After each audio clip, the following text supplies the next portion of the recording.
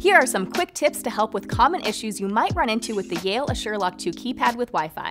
First, make sure you're using an iOS or Android device with Bluetooth. The lock needs to connect to your phone during setup, so if you're having trouble, double check that Bluetooth is on and you're within a few feet of the lock. Remember, this lock is designed to replace an existing single-cylinder deadbolt. If your door has a different setup, it might not be compatible, so make sure it's the right fit before starting the install. Another important tip, make sure your home's Wi-Fi has an available 2.4 GHz band and not just a 5 or 6 GHz wireless network at the installation location.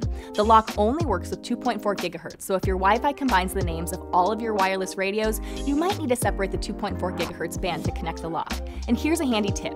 If you need to disable auto lock for a while, like you're going in and out of the house during a party or loading the car, just use passage mode. All you have to do is press the passage mode button on the inside of the lock to turn it on. When you're ready to turn it off, just lock the door as usual and auto lock will come back on.